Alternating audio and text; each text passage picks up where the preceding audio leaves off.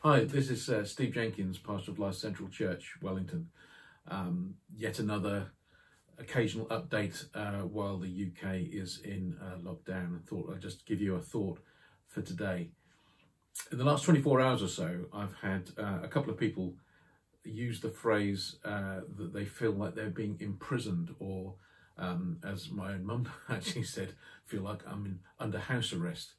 And it got me to thinking about how we respond to that kind of feeling when we are literally locked down and don't feel that we can go anywhere. And for some of us, and certainly some of the people that we are connected with, their health conditions mean that really should not go outside the house, either through age or pre-existing conditions, because of the high risk. And we certainly endorse what the UK government has said about that. So it does make you feel like you're imprisoned in your own home. And it got me to thinking about the Apostle Paul, who was on a number of occasions imprisoned for what he was doing, and how he responded to that. And the book of Philippians was, to the best of our knowledge, probably written while he was under some form of house arrest in Rome, so imprisoned in a home space. And then he wrote words like this. I'm going to read from the Passion Translation. It kind of unpacks it a little bit nicely from Philippians chapter 4. And it says this: "Be cheerful and with joyous celebration in every season of life. Let joy overflow, for you are united with the Anointed One. Let gentleness be seen in every relationship, for our Lord is ever near. Don't be pulled in different directions or worried about a thing.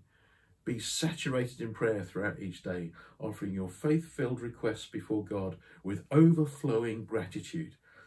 Tell him every detail of your life. Then God's wonderful peace that transcends human understanding will make your answers known to you through Jesus Christ."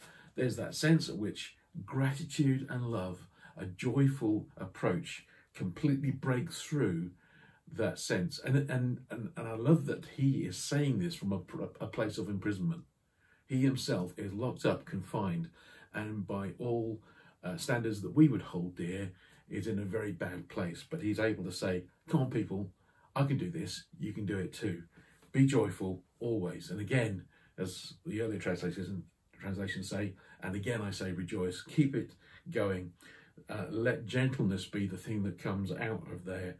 And don't be pulled in different directions in your mindset. As it also says in 2 Corinthians, take every thought captive. Make sure that you know that where you're going and what direction you are by holding on to the truth that you know and hold dear. And then that overflowing gratitude will make a difference to those prayer-filled requests that you put constantly before God. I encourage that you keep praying, you keep digging in, keep looking to him as your light and your guide. He will be a lamp to your feet, as it says in Psalm 119. So please today, do not be despondent, even if you feel like you're being locked in, but hold on to him.